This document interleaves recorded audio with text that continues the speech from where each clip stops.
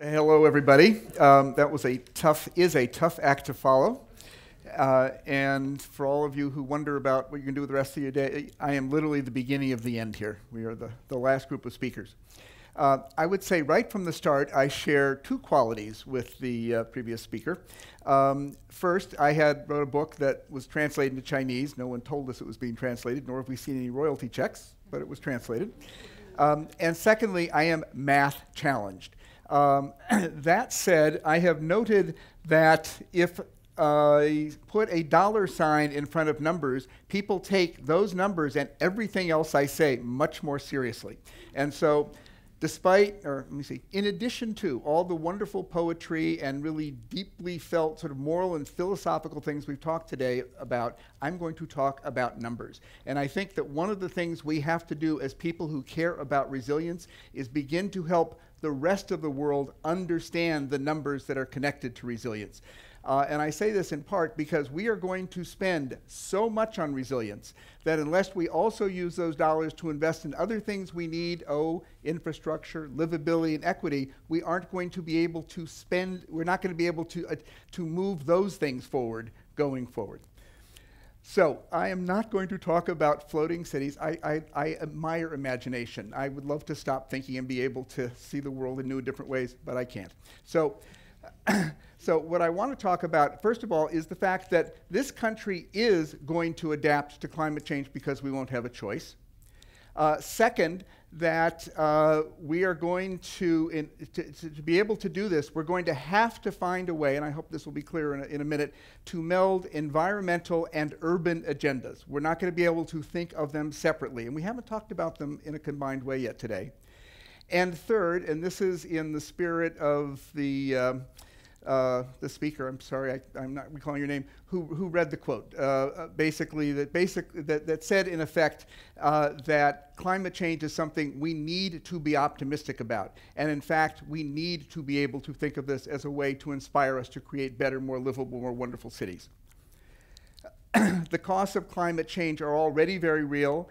Climate change is happening faster than many, not in this room, but many of our colleagues in the larger world will acknowledge at least. And the East Coast is probably going to be affected by rising seas more than almost any other part of the world. You've all heard the numbers, but 5 or 6 feet by the year 2100 in terms of rising sea levels is very believable and considerably higher than other parts of the world. So you might say, go west, young person. Oops, all of America will be affected. We are all, as Ilya said, we're all in this together. So we have already begun to pay a very considerable price for not addressing resilience. Hurricanes Katrina and Sandy have probably cost this country, and actually these are numbers we don't really know. You can go on the internet and Google and find all kinds of numbers, but the most plausible numbers are about, 2,000 lives, 100,000 people displaced, about $200 billion worth of recovery and rebuilding. But from Sandy alone, and no one calculated this for Katrina because we weren't thinking in those terms, about $100 billion of lost GNP.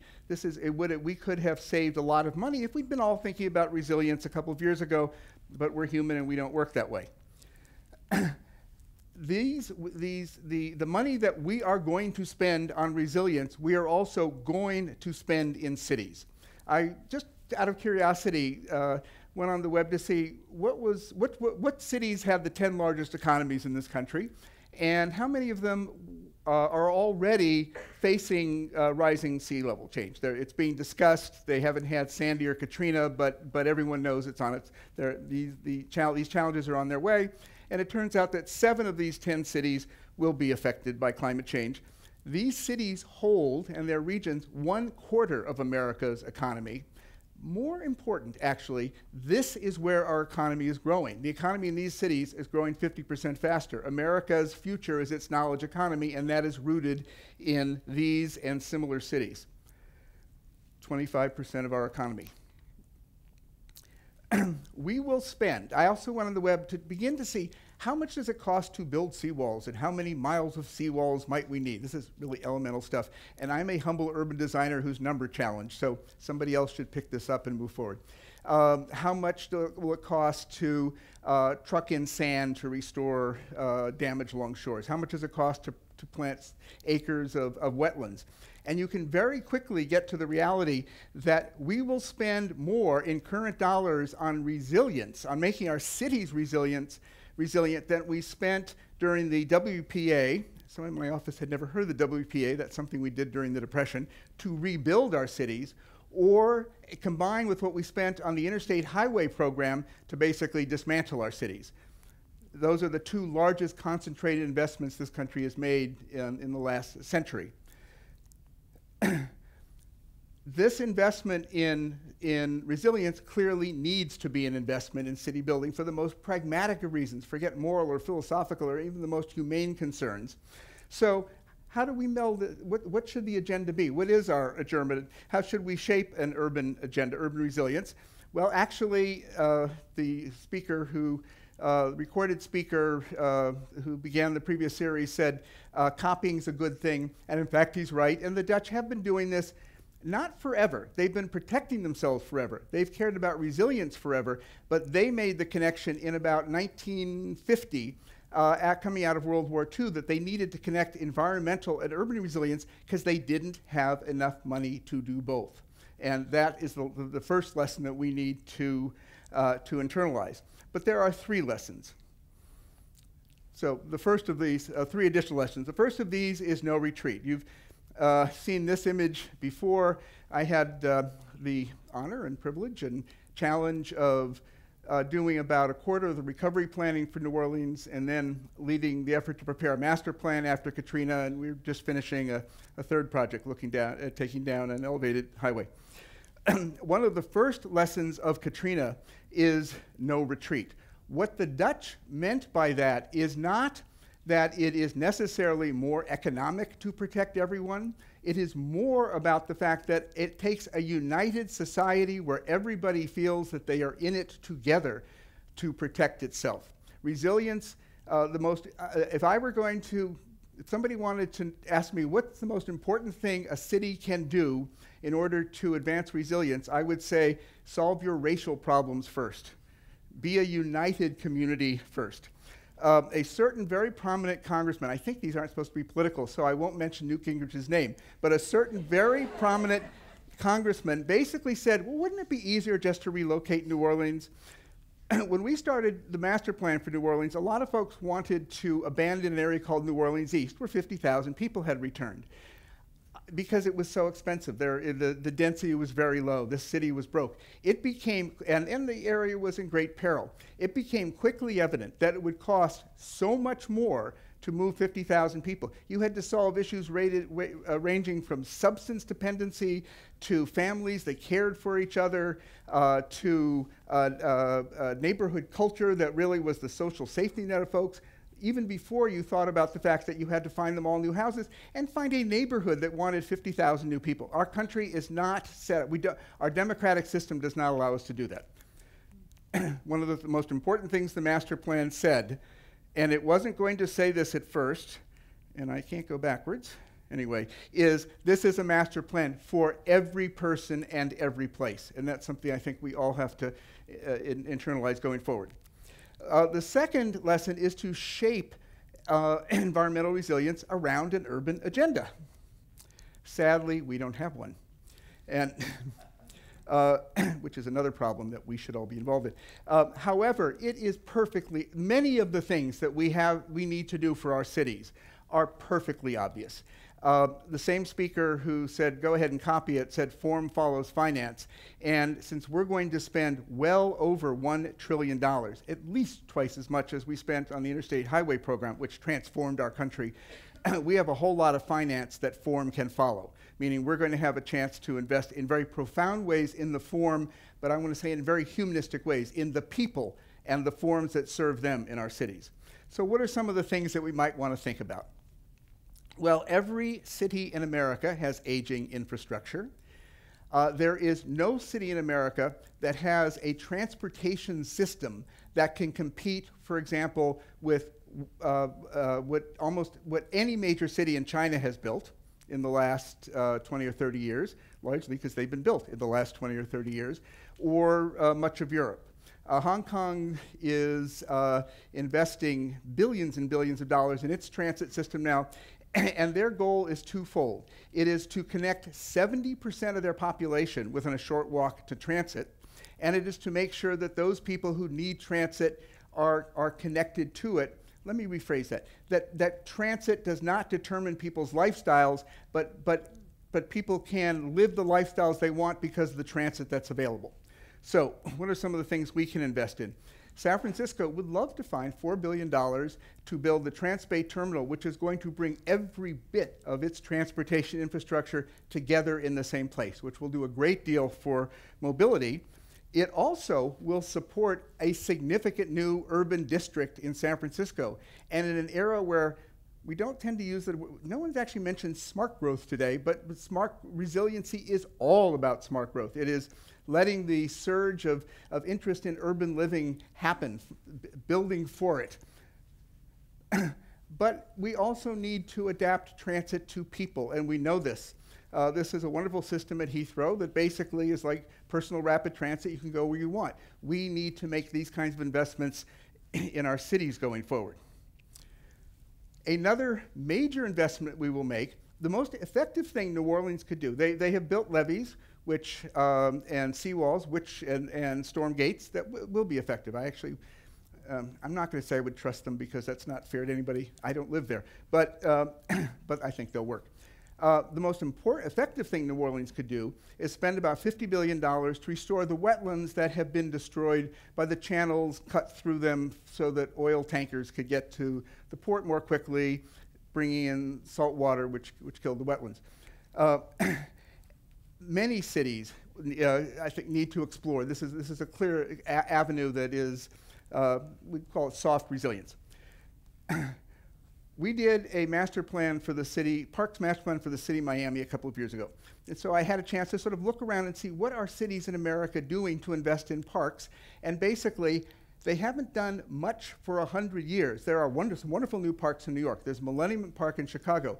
But if you try and look for a city in America that has built a 21st century system of parks that would serve 21st century America the way the Olmsted brothers designed parks that served 19th and early 20th century America, and there isn't one. Well, the billions, hundreds of billions of dollars that we're going to invest in soft resilience give us the chance give America's cities for whom this is important, a chance to build their 21st century system of parks. The Dutch came to New Orleans. They actually, if you want to know who brought good advice to New Orleans, it was the Dutch. There was a program called the Dutch Dialogues. So they were saying, if you're going to build these wetlands, really build in such a way that enhance quality of life, that create new places for New Orleanians to come together. China has been doing this. There are marvelous parks in China that basically are about protecting Chinese cities from rising sea levels and flooding rivers. And actually, I was in China a couple of months ago, and on my way there, the fellow who was bringing me over said, you have to realize Chinese don't build parks. There aren't parks in Chinese cities. There are royal parks that were built hundreds of years ago. Well, that actually isn't true. It was true maybe 15 years ago, but because they have looked at restoring wetlands, at turning flooded creeks into the hearts of communities. Many Chinese cities have a wonderful 21st century system of parks that is all about how people live today. This is Marina Barrage in Singapore, which is just magnificent and is basically about controlling flooding in Singapore. And this is Changyechun, I think that's what it is, creek in Seoul. This was an elevated highway. The creek had been basically put into a concrete channel under it. The city was flooding. Originally, they were going to create a very large pipe to carry the floods away. No, they daylighted the creek, and in the process, created the public place in Seoul. And Seoul, like Chinese cities, didn't really have a tradition of public parks, and now it does. So, and now we come to one of the more sort of complex aspects of this, which is hard resilience. And this is where most of the money is going to go. These are the seawalls that a city that will be facing not just sea levels that by 2050 are maybe 2 feet higher than they are, and by 2100, 5 to 6 feet higher, but have to protect themselves from the storm surges of more frequent storms, which obviously bring water waves at very high speed at much higher level. So the Dutch now, instead of seawalls, have been building new neighborhoods to protect themselves. Mayor Bloomberg had proposed this with Seaport City. These neighborhoods are actually essential in a period when we are looking to also make our cities competitive in a global economy where bright young folks come to cities that are lively and vital, and every city needs to compete. We have a shortage of these folks to become more vibrant. This is how we compete in a worldwide global knowledge economy. This is Hafen City in Hamburg, which is a wonderful expansion from a historic city that basically brings the 21st century in a way that blends and is inspired by the city's history. This is a seawall in Copenhagen that floats. This is Cheonggyecheon Creek, again in Seoul. It has become the central park of Seoul. So this is what resilience should look like going forward. Well, I want to finish with another perspective, which is equity. This country has basically stopped trying to address generational poverty. There's been some recent studies that basically say the lack of early childhood intervention that we do, training, education, et cetera, probably costs us $500 billion a year today in terms of folks who can't enter our workforce, whose health is greatly impaired, who frankly commit more crimes than they should, and in other ways cost us a vast amount of money. Well, if you think back to something Ilya said, we're all in this together. Resilience in New York needs to pay attention to resilience in South Florida. That means this will be a bottom-up process, as he described, but it's also going to be top-down. There will be a national strategy, national policies guiding $1 trillion or more in a relatively condensed period. And here we have a chance to invest in the workforce readiness, the education, the preparation that will bring people who are poor into our economy. About 40% of us aren't part of our 21st century economy. And if we don't do it with this expense, we'll have no dollars left to do it. This is Hafen City, is the most valuable place in Hamburg, and invested much of that back into education. The Dutch are creating actually new industries, ways to protect their city. So finally, the Dutch pointed out that, like many of us have said, you have to engage the whole community, you have to bring people together, and we need to assert a new era of strong public leadership. As we have asked government to do less and less, or some of us, one of the things that we are doing is greatly weakening our ability, the leadership we will need to come together for an era of resilience. So thank you very much, and look forward to questions later.